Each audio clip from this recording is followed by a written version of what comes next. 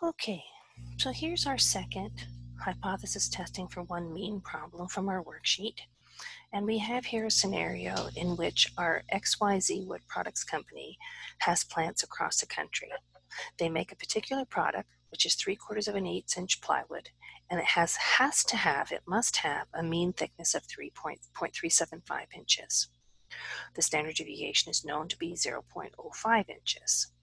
Before sending a shipment out, managers test whether they're meeting the 0.375-inch requirements by selecting a random sample of 100 sheets of plywood, and they found the mean thickness to be 0.378 inches.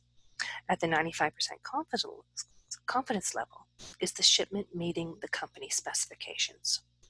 So once again, how do we know that this is actually a hypothesis test? Well, here we're being asked to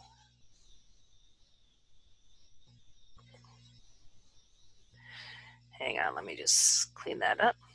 Here we're being asked to, oh, I did it again. Sorry, guys. I'm still learning how to do this, okay? So just please bear with me. So here we have that at the 95% confidence level, is the shipment meeting the company's specifications? So that's basically telling us that this is a hypothesis testing question, okay? We know that the product is 3/4 8" and it must have a mean thickness of 0.375 inches.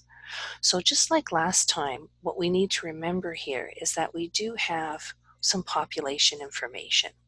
So again, we're going to say, okay, what kind of variable do I have? Well, we have mean thickness, so we're going to have means. So we're going to have population values. We're going to have sample values. The population mean mu, we're told, has to be 0.375. And we have the standard deviation is known to be 0.05. So sigma is 0.05. And these are all inches. We then have the sample information. So our sample information here, we have a random sample of 100 sheets, and we found the mean thickness to be 0.378 inches.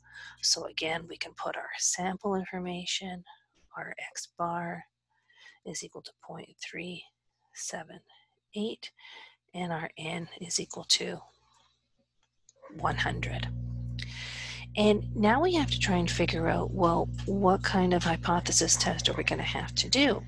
Okay, so we have here, is the shipment, meeting the specifications? Now, if we think about this, we have to recognize that, meeting specifications means that too thick is going to be bad, but also too thin is going to be bad. So what we want to be testing is we want to test whether that thickness has actually changed from what we wanted. So our hypotheses are going to be mu is equal to the 0.375. And because we want to know that if it has changed, so this is like a, has it changed?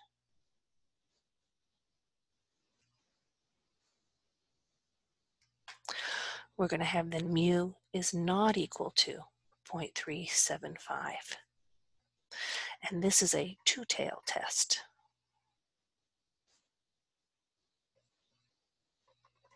Okay, so we're going to have to keep that in mind. We also have to remember that we're testing at the 95% confidence level.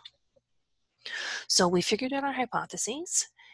It either meets the specifications, it's 0.375, or it doesn't meet it, it's not equal to 0.375. So let's continue on and do our sampling distribution of means. So we're going to have our X bars like normal. We're going to have our center, let me just put this up a little bit, is 0.375. And then since we're doing a two-tailed test, we're going to have two tails, two values that are both going to be Z critical, and I'm just going to use the Z star symbol here for Z critical just for ease of writing on the screen. And this is going to be an area alpha over 2.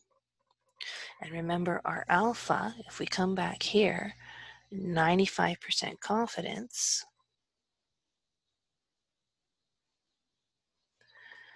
implies alpha is 0.05, so alpha over 2 is 0.025. So this alpha over 2 will be 0.25, and that's a reject H naught region.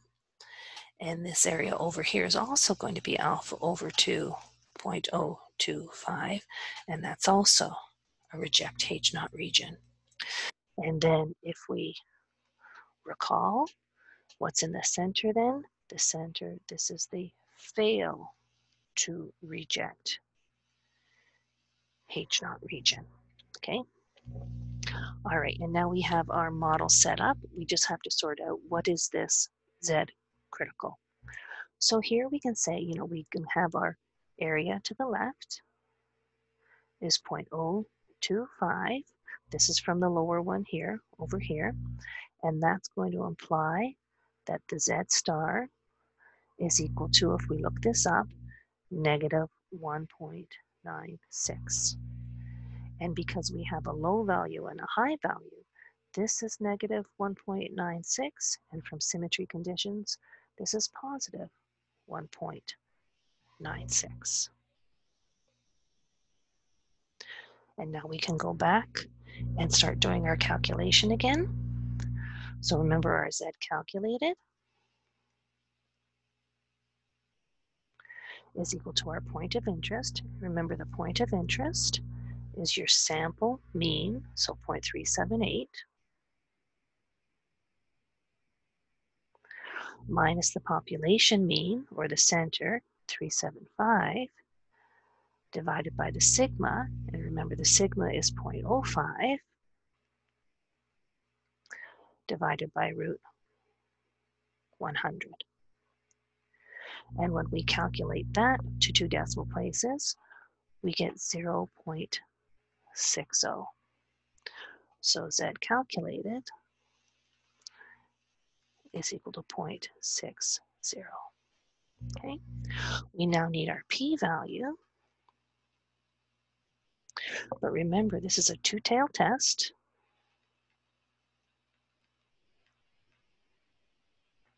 So we're going to need twice. And in this particular case, because our Z calculated is a positive value, we're going to need twice the area to the right of Z calculated. So that's going to be twice. Remember, we can only figure out the area to the left from the table. So we're going to have 1 minus the 0.7257. So our p-value is going to equal to 0.5486.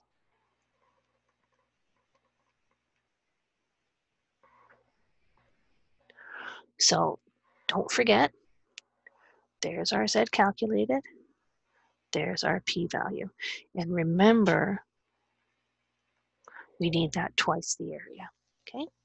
So let's move on to locating our Z calculated. Now 0.6 is going to be somewhere in here somewhere.